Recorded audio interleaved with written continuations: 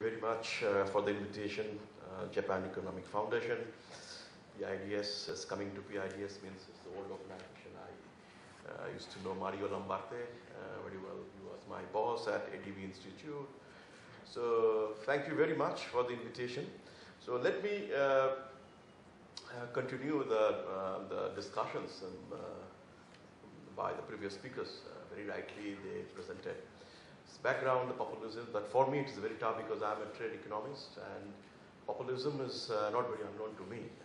So what I do, I try to give you a flavor that how the global economy being affected due to the popular measures and particularly with focus on India. Let me move on. How do you?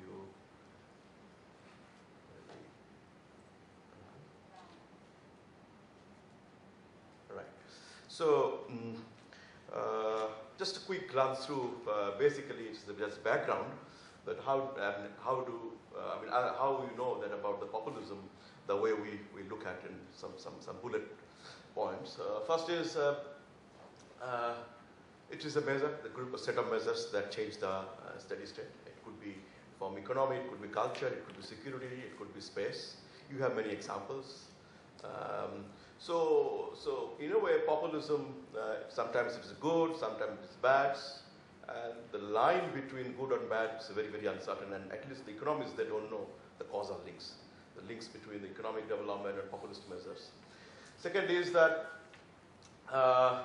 the populist leaders, particularly the leaders means the political leaders, you can think the populists or the leaders, they are not just anti-pluralism, they are also anti-elite. Historically, we know the entire movement of the communist developments, how it was anti-elite and all those things. And populism versus proximity of the people. In a democratic setup, when the political leaders, they pick up the populist measures, they try to go to the people in the mass. So in India, which is the largest democracy, we see we are very familiar with populist measures coming before the election or given the election manifesto, how they are being framed and how they are being implemented. So many times we found that the mass leaders, they need to go touch the poor people and there are populist measures to link and to lead the political party or the leaders. It's a zero-sum game or positive-sum game. Some populist measures certainly give positive sum game. A good example is Indian goods and services tax. India, that's a union it is a continent, but till for 70 years, crossing the borders from one province to another province, goods and services used to pay taxes and duties and etc. etc. So this has been dismantled. So goods and services tax in India, now it's a one nation and a one tax. It is a populist measure. Previous government could not do it. The new government with the Prime Minister Modi who took the initiative. So it is actually helping the government to pick up more revenue, quality revenue. That's what. So this is a positive sum game when you look at India as in a federal state. And then when it comes to populism in terms of trade and regional integrations, anti-trade initiatives are many there, Buy America, Make in India, etc., etc. And anti-immigrations, great example, this Indian company I was talking to just a few days back, the biggest investment in the Philippines is a company called TCS, Tata Consultancy Services. The gentleman who set up, he started in 2012. Now 4,000 employees, and 98% of the Filipinos, this Indian investments, IT BPO company. And he was sharing that the problems the company is facing in terms of H-1B visa, the professionals who do the sophisticated cyber development or planning, how it's a bit difficult for Indian companies to do a service offshore to the Americans. So anti-immigrations and things are there. So these are very much part of the popular measures and which are affecting the globalization process. And we know the Brexit, America's exit from the TPP, and there are many examples. So presently, the world is the tide, is anti-globalization. Numbers are more. Let me move on. This is a very uncertain on the world, uncertain global economy. And there are, we've seen, if you come to if you look at the trend line, the growth in world trade by advanced economies and emerging market developing economies in the global, you can see the populist measures comes when there's a downturn. So economic downturn forces the leaders, the political parties, the governments to undertake the populist measures as a safeguard. Since the trade is slowing down, as we have seen from the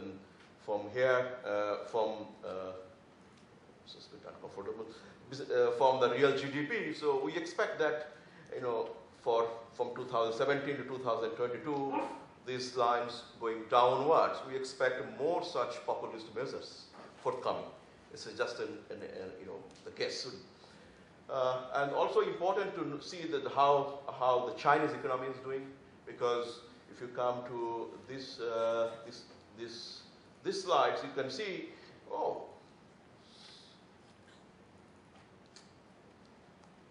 you can see this Chinese export growth to the United States, to all the partners, they are very slowing down. So it is very much important to watch how the China is doing, because China will be certainly affected by the populist measures taken in its partner countries, and which will be forced to China to take another populist measures because it's moved in a cyclical order on a reciprocal basis. So also, trade measures. If I take 2019 to 2016, per month, 12 anti-globalization trade measures being taken by the countries in the world. It's the WTO released in October 2017. Even though there is a slowing down over the time, but it shows it's a good number. 12 new measures are coming up, which is some of them might be populist measures in trade. And there are many downside risks. Trade protectionism going up, and by country. Then U.S. policies, Europe how it's doing, financial markets. So those are very much parts of this uncertain global economy. Uncertainties also come how the North Korea looks at South China Sea. So in a way, the free trade is, which I feel that is no more the trade on the free terms. Let me look at my last part of my presentation. So this is, given that background, what do we expect in Asia in coming years? First of all, there would be, we are worried about capital outflow, more and more people in China looking for freedom. So freedom is a big issue in China. India's micro, small and medium enterprises, they are facing existential problems because of demonetization. The demonetization could be a populist measure. Demonetization is that your currency note replaced suddenly, and next morning you found that the notes in your wallet is not valid anymore. So those, and there will be more populist measures if you look at the next 7-8 years, because the world is slowing down. It will be the growth in the GDP growth of the developed advanced economies is slowing down from 2017 to 2022 IMF forecast. It will be basically driven by the emerging developing markets, and world GDP growth almost in the stagnant positions. So it means that we will expect more populist measures in the coming years, no doubt.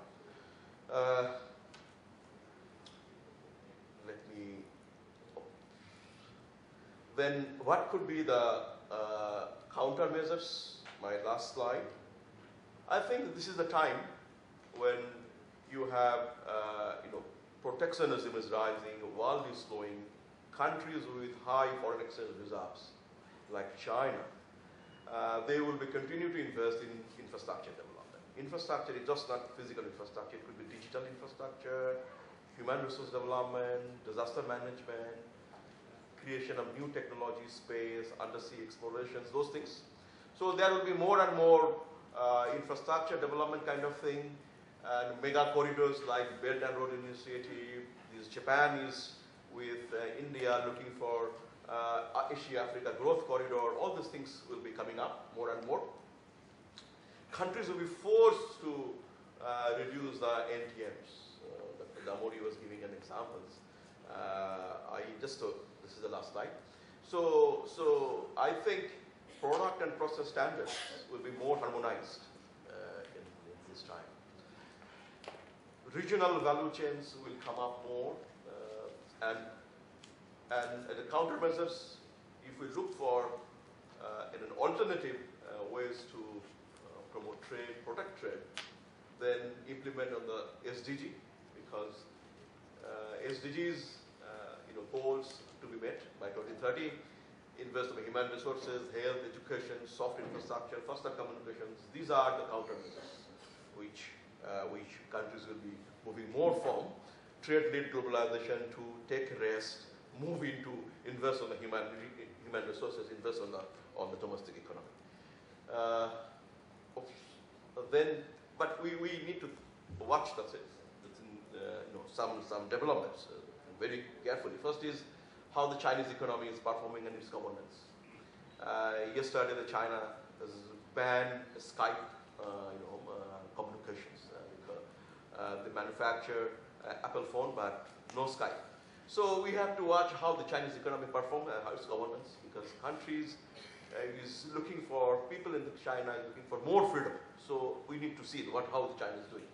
The rise of nationalism, terrorism, war environment, national disaster, climate change, these are the issues we'll take care. Populist measures, these are the issues we need to look at very carefully. Then the use of technology and innovations, like the advanced economies, Japan will present us how we produce more from less and less resources. Those things are very important, and we need to watch very carefully. I call it the Indian election in 2019, because so far the populist measures taken by the current government, in 2019 the election is coming up, and we need to watch very, very carefully how India is coming up with this new system. And the new strategic equations, we call it what? Japan, India, US, and Australia, how these four countries are ganging up, and how the new questions is coming up, in the global economy and also in the regional, in the Asian regions. We need to look at these 5 things very carefully when you take any, we introduce any countermeasures, or we take a discourse for moving for the regional integration and the trade. Thank you.